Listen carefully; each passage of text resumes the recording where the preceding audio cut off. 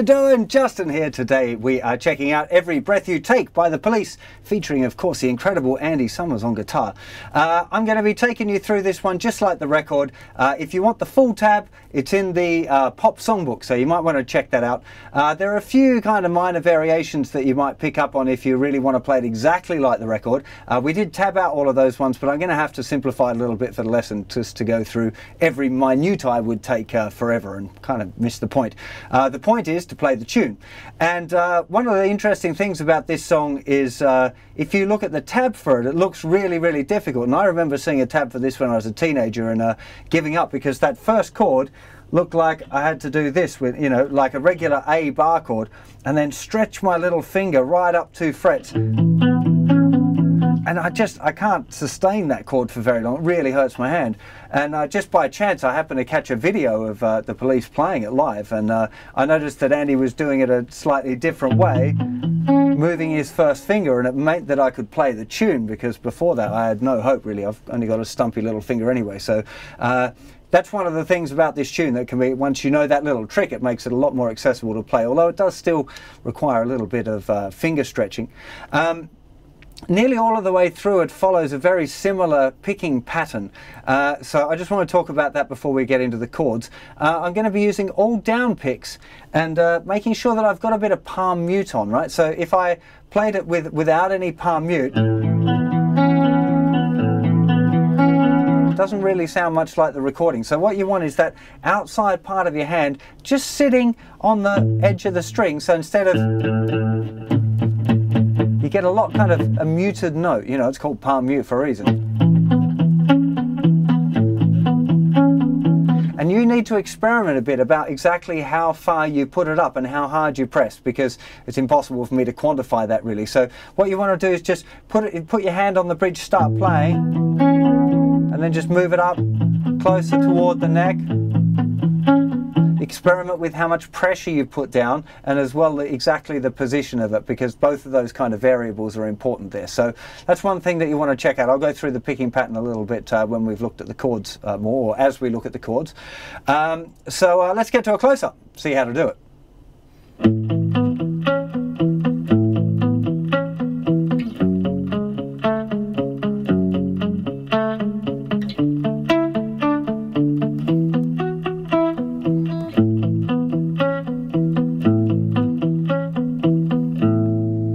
Okay, so that's the first kind of part of the riff. I've taken the delay and the chorus off just to help with clarifying what we're doing here, because the echoes at slower volume, slower speed sound a little bit weird. So that first chord, originally if you kind of look at a tab or whatever, it looks like it's an A bar chord at the 5th fret with the little finger stretched up 2 frets. Which is kind of possible, but it's pretty hard work, and I can't sustain it for that long, and it's much better to be doing it the Andy Summers way really. So to do that one, you want to start with the first finger in the 5th fret of the 6th string, stretch out your 2nd finger to the 7th fret of the 5th string, little finger in the 9th fret of the 4th string. Okay, that's the starting position. 5, 7, 9 on the thicker strings. And you want to be playing the 6th string, 5th string, 4th string, and back to the 5th string. So the first pattern, okay, 6th string, 5th string, 4th string, 5th string. And after you've done that, you move your first finger so it moves onto the 6th fret of the 3rd string, and then you're going to pick 3rd string, 4th string, 5th string, 4th string. Okay, 3rd, 4th, 5th, 4th. Again, all down picks. So you put those two together, is 6th string, 5, 4, 5, shift the first finger, 3rd, 4th, 5th, 4th.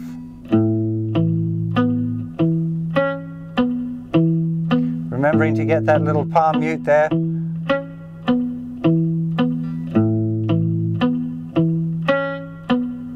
Okay, and that's the first chord, the A. And I'd recommend you get used to playing that a bit first before you start moving to the other chords. Get used to the picking pattern and the way it feels to kind of move that first finger around. When you're hip with that, you want to try moving it down to the second chord, which is an F sharp minor add 9. This is an A add 9, by the way. And the F sharp minor A little bit stretchy again now. So first finger in the 2nd fret of the 6th string, 2nd finger in the 4th fret of the 5th string, and little finger stretches up to the 6th fret of the 4th string. Same pattern, 6, 5, 4, 5. First finger this time moves over to the 2nd fret of the 3rd string. But otherwise it's the same pattern.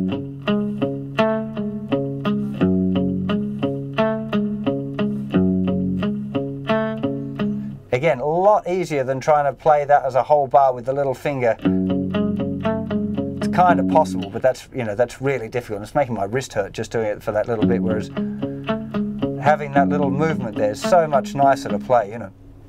So that would be the 2nd chord. So we're playing that first one for 2 bars, the A, then down to the F sharp minor.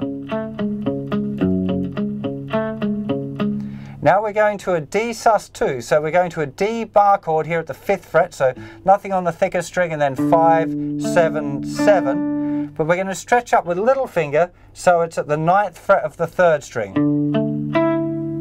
Okay, and the pattern here is 5th string, 4th string, 3rd string, back to the 5th string,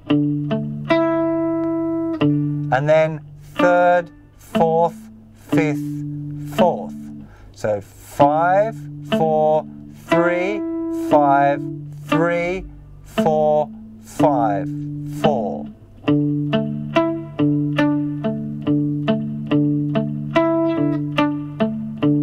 He sometimes does that pattern slightly different later in the song, but I'm just showing you the intros as exact as I can. Okay, and then it moves up 2 frets to E sus2. This time the pattern's slightly different. Okay, so we're same kind of idea with the little finger up 2 frets on the 3rd string. We play 5th string, 4th string, 3rd string twice with the little finger down, lift the little finger off and play 3rd string, 4th string, 5th string, and then back to the 3rd string. But, excuse me, playing that 3rd string there at the end of that is unusual. It just happens right at the very intro there, but you can hear it quite clearly if you... There's even a little bit of a gliss off it that you can hear. So that's the main pattern. Let's play it through nice and slowly, starting on the A chord, 3, 4 to the A.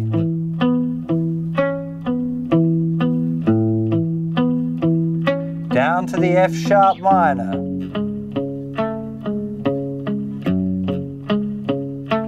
To the D. To the E. Back to the A.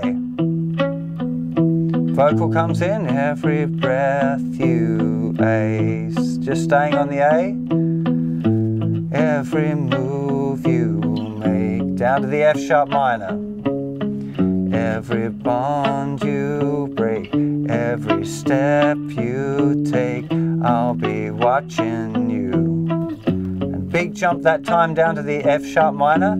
Every single back to A, and every word you F sharp minor, every game you D, every night you stay, I'll be watching you.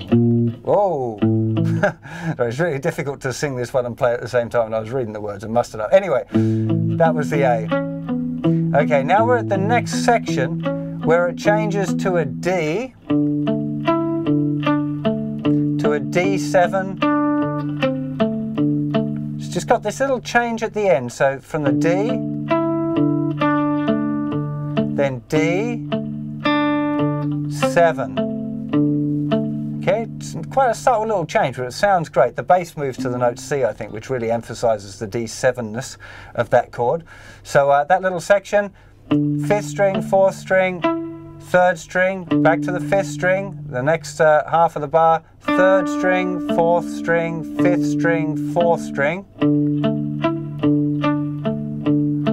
Then we leave it on just the regular D, and we play 5th string, 4th string, 3rd string, 5th string, and now we get our D7 going and play, which is literally just move the 3rd finger into a point, so that we can get the 5th fret of the 3rd string and play the 3rd string, 4th string, 5th string, 4th string. Okay, just that D.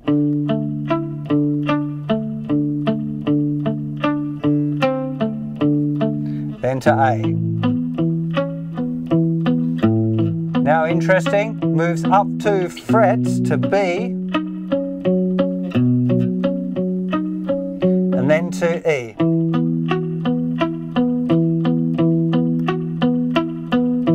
Okay, but we've got that kind of pattern slightly different there on the E. So 5th string, 4th string, little finger on the 3rd string, back to 4th string, little finger off, and then 3rd string, 4th string, 5th string, 4th string. Again, 5, 4, 3, 4, little finger off, 3, 4, 5, 4. Oftentimes I've played it just like that all of the way through, but you can definitely hear clearly on the record the pattern as well. So that's one of those things, you know, you can be as accurate or as easy as you want to be. Well, it goes through then exactly the same chord sequences again, and then we come to the bridge section. Now the bridge is starting off with an F, big F regular bar chord, okay, with a little down, up, down thing happens there at the beginning. So, since you're gone, I've been lost without a trace, to a G. So just moving that shape up 2 frets. Okay, and then it's going back to F with a, okay, and when you've got that, it's down, up, and that last down strum is the beat. Down, up, down, 2, 3, 4, 1, 2, 3, 4, and a 1, 2, 3, 4, 1, 2, 3, 4, and a 1, 2, 3, 4, 1, 2, 3, 4, and a 1, 2, 3, 4, 1, 2, 3, 4, and a 1, 2, 3, 4, 1, 2, 3, 4, and back to the riffs again. I hope I've given you enough detail there to get you going, but definitely you want to be listening to the original track as well, because there's little subtle things about the phrasing and the sound that you might want to try and copy. And speaking of sound, I know some people are going to ask, so I just wanted to talk a little bit about the effects that you might use. I don't think I've kind of nailed the summer sound here, but it's kind of getting there. Just didn't have time to continue mucking about with it, to be honest. There's 2 kind of key ingredients that he uses a whole lot. One is a tape echo, like a tape delay, and the other one is a chorus effect. Now I don't have a tape delay here. I'm using the Strymon El Capistan, which is a tape delay emulator. So if I play now, I think I've got a bit of reverb, probably a bit too much reverb, but you can hear that the chord kind of continues a little bit. That's just the reverb kind of ringing out. So if I turn the delay on now, you'll hear a series of repeats after the chord's been played. Okay? Okay, and it's set at the tempo 2, 3, 4. So the delays are kind of happening at the same time. They're in time with what I'm playing. Now the Strymon Capistan pedal that I'm using has got a tap tempo on it, so I can kind of tap a button and it'll match up the tempo there. If you haven't got that feature, you'll just have to experiment with the delays. They're set fairly high. I've got my mix control at about 11 o'clock. You know, which is fairly high for a mix control for delays. They're quite clearly audible, you know, you quite often have them a little bit more subtle than that. So that's the first effect other than the reverb that I've got on. And the other one that I've got here is chorus. Now, I'll just turn the delays off for a second so you can hear the difference actually. So here's a chord regular. And now if I turn the chorus on, you can hear it's kind of wobbling, and it sounds a little bit wobbly for the chords. Definitely for the bridge of this song, you don't want to have that heavy chorus on there because it makes it sound a little bit wonky. For this particular session, I'm using the Analog Man bi-chorus, and I've got the speed set at about 1 o'clock and the depth set at about 12 o'clock. And you can hear it's kind of wobbly, but especially when you kick it in with the delay now. There's a lot of things going on, you know, and it doesn't sound so good for strumming the chord, but in context, oh.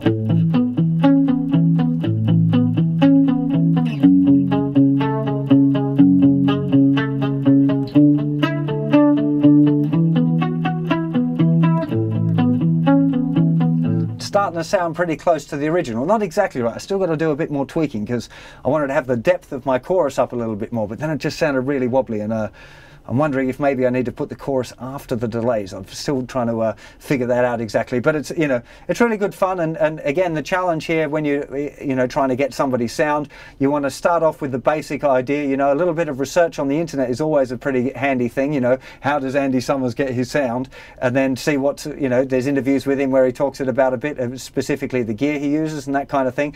So that's kind of normally a first port of call for me if I'm trying to nail someone's sound. Figure out what guitar they use. I believe he was using a Telecaster for those early records, so that's why I've pulled that out, although I think he was playing a different guitar in the video clip. I can't remember.